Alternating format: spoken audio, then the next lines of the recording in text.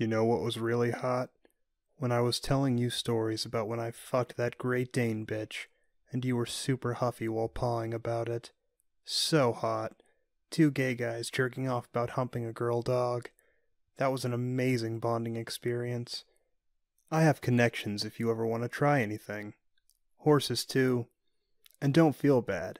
In all honesty, bestiality has been around as long as people and animals. It's just modern society that makes it so taboo.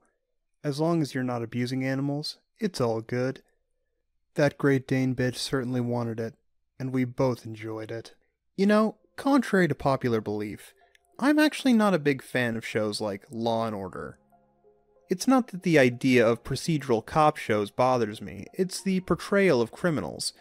I never really found it believable. I'd always look at these things and think, no one is such a crazy, deluded asshole that they're gonna sit there and genuinely believe this shit, that they'll fucking admit to the things that they're actually doing behind closed doors, even to people they think they can trust. Nobody is fucking bonkers enough to try to justify this shit to the people that they keep around them. And yet for the past few years, time and time and time again, the zoophile community continues to prove me wrong. They are actually insane enough to believe this shit is okay. I guess it's true what they say, the truth is stranger than fiction. Today, dear viewer, we're getting back to basics. We're not going to be talking about someone like a doggo, somebody who was an outraged incel, mad at the internet, and who fantasized about killing people and fucking their corpses. We're not talking about someone like Caro the Wolf, a fat, greasy wannabe popular who looks like they sweat mayonnaise, which is why they can't attract a suitable partner and resort to fucking animals. No, dear viewer, today we're going to some Doug Spink tier shit. Someone who was in a position of authority, who abused that authority to harm all of those around him, whether they be animals or humans alike. You see, that narration you heard at the beginning of this video, that was just one of many of the logs that have been leaked from Tau Foxy, the subject of this video. I won't be going over every single thing. That's posted on his new Kiwi Farms thread. If you'd like to see more about that, I'll be linking that below. But this should give you a nice introduction, a good jumping off point, so you can understand better the degeneracy this person is intertwined with. So, dear viewer, sit back, relax, and get ready to lose all faith in humanity, because we're about to get into this. Recently, I was made aware of some leaks onto Kiwi Farms of a small bestiality ring centralized in Denver, Colorado. Among the people who made up the small ring, one of which was Kevin Conrad Huke, also known in the furry fandom as Kevin Otter, or Diver Foxy. From what I can tell, there's not much authority that Kevin has, there's not much actual power or influence Kevin has. He's simply an 18-year-old boy who, unfortunately, was caught up in some of the worst things imaginable. However, he willingly participated in much of it. Normally, I would call someone like that a victim. However, I think there's a certain line that gets crossed where you stop being a victim and become a monster. And Kevin, in my book, has crossed that line. I'll just go ahead and read off a couple of logs to help you understand why I'm of that particular position. But if anyone else is not, I don't begrudge you your own opinion on the matter. Forwarded from North. Did you have fun today with my Sheppy girl? Forwarded from Kevin Ott. So much. Heart, heart, heart. You are the best Sheps. Forwarded from Kevin Ott. Heh. Forwarded from North. What kind of stuff do you think about when you're fucking her? Forwarded from Kevin Ott. Heh. I dunno. Kinda in the moment. Forwarded from North. What turns you on about having sex with a girl dog? Forwarded from Kevin Ott. I dunno. Feels good. Given that we have no reason to believe this is a performance, we have no reason to believe this is a lie. It is a single conversation between two people. After all, there's no reason they would need to lie to one another.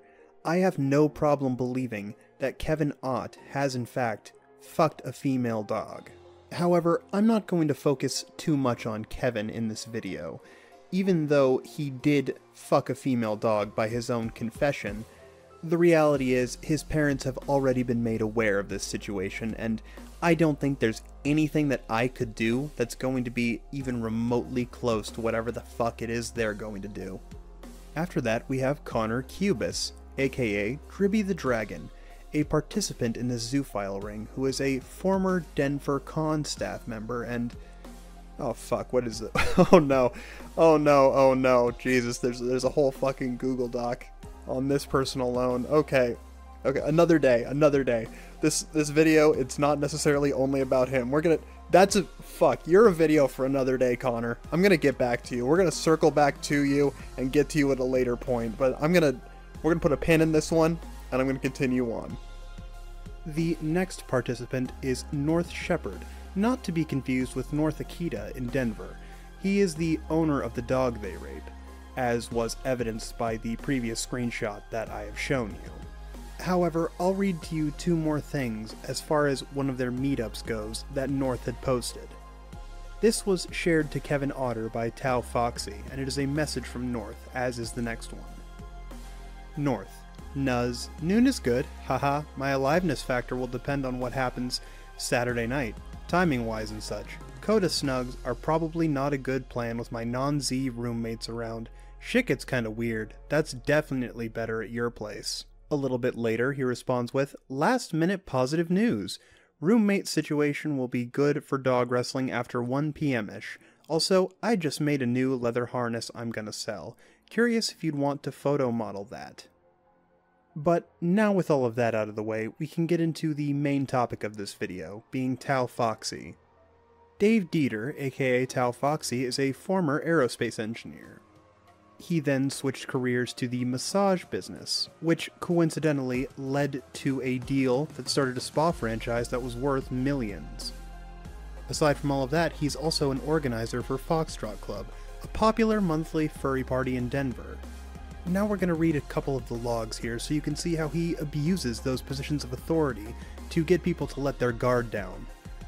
Tau Foxy. Hehe.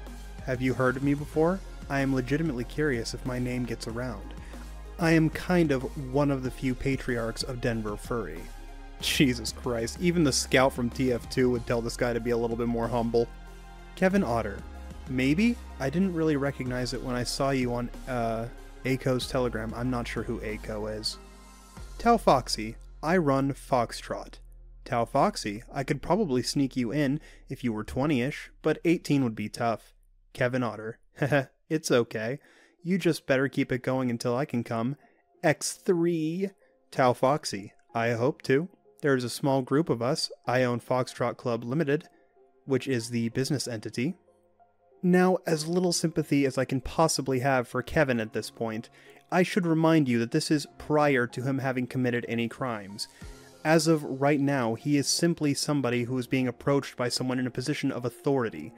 I don't believe it would be much of a stretch to argue that Tau Foxy would probably have used this authority to convince Kevin to do exactly what he wanted at the time. However, like I said, there would be a certain point where the responsibility is on Kevin. He should have said no at a certain point. What I'm saying, in effect, is that Kevin became a monster, but Tau was always one. I also want to read you just one more screenshot from the logs. Like I said, we're not going too in-depth in this video. I just want to do one more. This conversation happens after they had sex with North's dog. Kevin Otter. Geez. That was awesome. Days like this are my favorite with you. Amazing and weird new things that are awesome. X3. Tau Foxy. Smiley face, mine too. Tau Foxy. Go ahead and send me all of my professional shots too. I'll select and crop them rather than have you edit all of them. I just may need some help on final color correction. Dude, what is our life? 1. Get up. 2. Get too high. 3.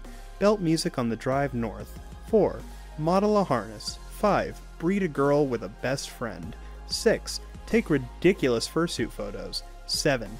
Tag team tantric massage the hottest naked boy with an expert Thai therapist.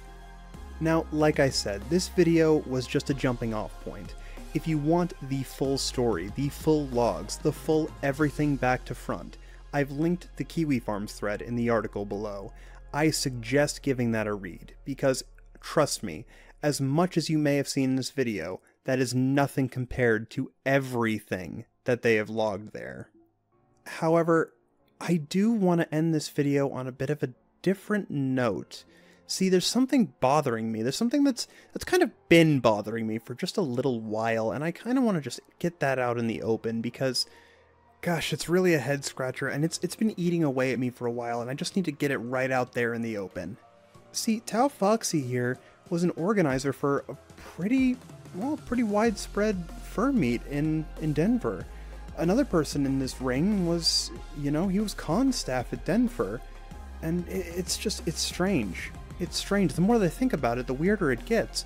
When you think about it as well, Toggle even boldly professed to being at Midwest Fur Fest, even posting pictures with some fursuiters there. And yet, I've also reached out to Midwest Fur Fest on Twitter, letting them know that a known zoophile has been previously attending their conventions with the intention, by the way, of giving them more information on Toggle.